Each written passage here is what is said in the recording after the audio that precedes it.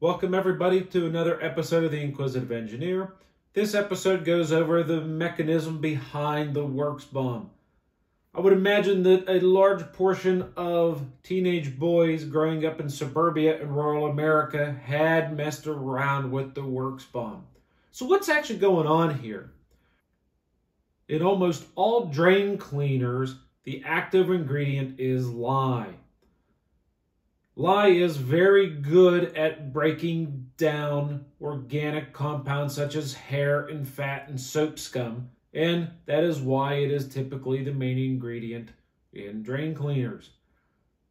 There are two forms of lye. There is sodium hydroxide and there is potassium hydroxide. For this example, we are just going to cover the sodium hydroxide as it is most likely the lye that would be in your drain cleaner. So when you mix lye with aluminum, you get a compound plus hydrogen gas.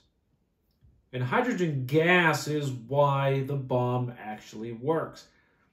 As time goes on and this chemical reaction takes place, more and more hydrogen gas is produced. If you contain this hydrogen gas in a fixed volume, such as a closed soda bottle, it will continue to build pressure until the soda bottle can no longer hold that pressure and it will explode.